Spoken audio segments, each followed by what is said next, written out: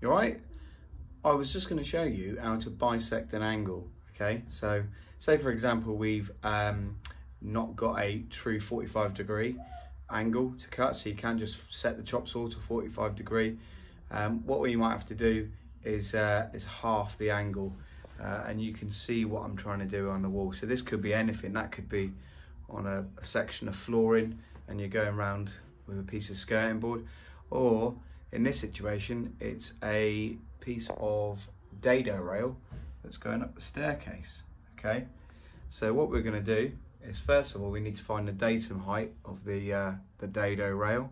Okay, and then what we're going to do is I'm going to transfer the thickness of the dado rail all the way through.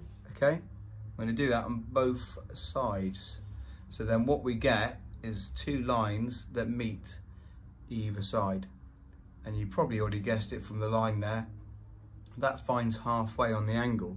So all we do is we set the angle from the top there to the bottom on the sliding bevel. Okay, then all we've got to do is set the bevel to the same angle as the chop saw, or the chop saw to the same angle as the bevel. My son needs a wee.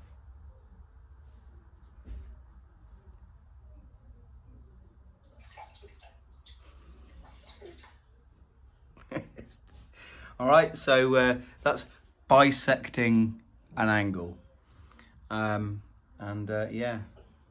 Is that better?